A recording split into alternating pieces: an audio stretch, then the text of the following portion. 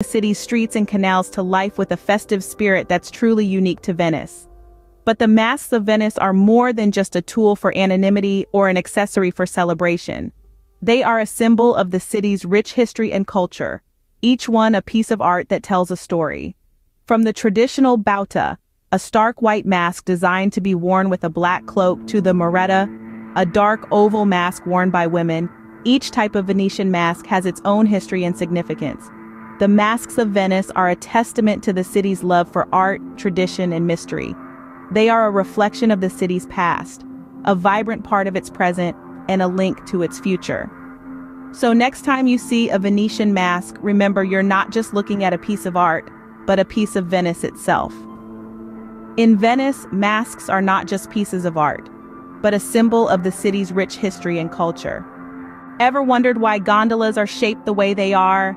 Well, let's dive into